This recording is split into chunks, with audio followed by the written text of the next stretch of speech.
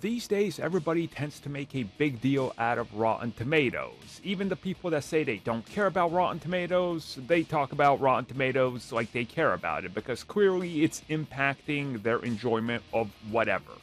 So let's do the Rotten status report on Thor: Love and Thunder, and why ultimately Rotten Tomatoes is one of those things where you don't have to follow what it says or agree with everything. So before we talk about this, I just want to give you a couple of examples of Rotten Tomatoes scores that many people don't agree with.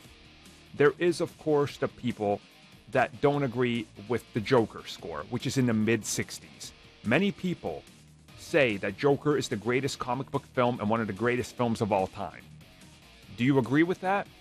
Okay, so you probably don't agree with the mid-60s score it has, right?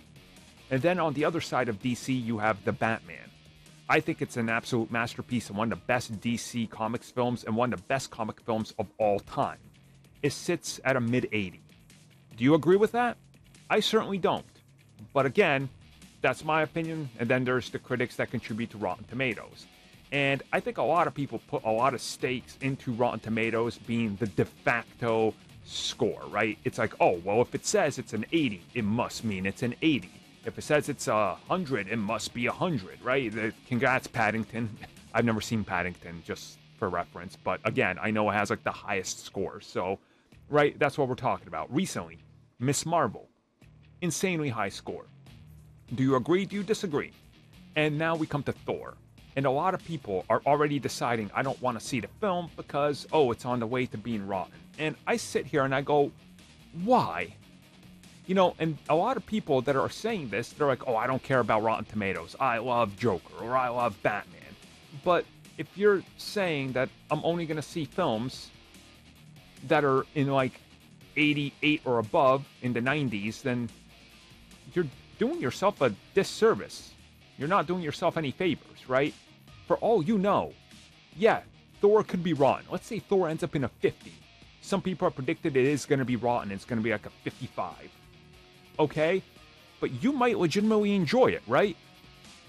Just because other people don't and contribute to that score doesn't mean that you will hate it as well. Again, I'm not saying the film's going to be perfect or whatever. I haven't seen it yet.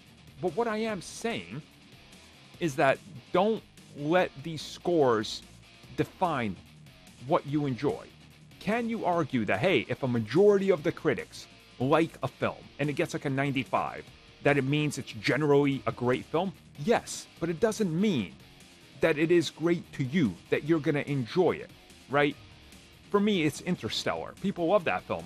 I didn't like it at all. I was just like, I'm bored. I don't like this. Even though I love science fiction, it's trying very hard to copy 2001 and do its own thing. I didn't like it. But at the same time, when we talk about Chris Nolan, I love Batman Begins more than The Dark Knight. Most people won't agree with me on that one. But that's okay, right? And the Rotten Tomatoes always gets brought up for everything.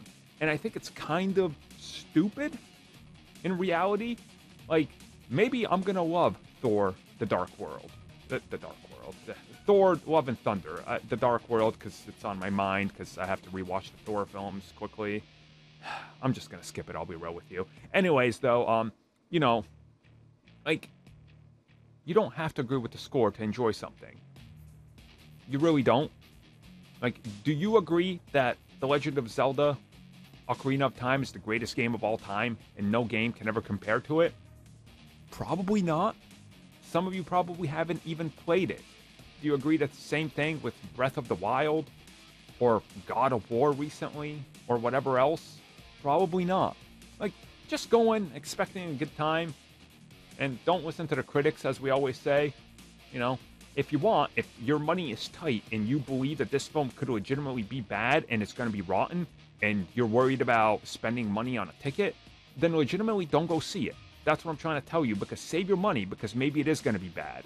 And maybe you are somebody that tends to agree with most of these scores. But otherwise, you know, decide for yourself whenever you see it. That's kind of the takeaway.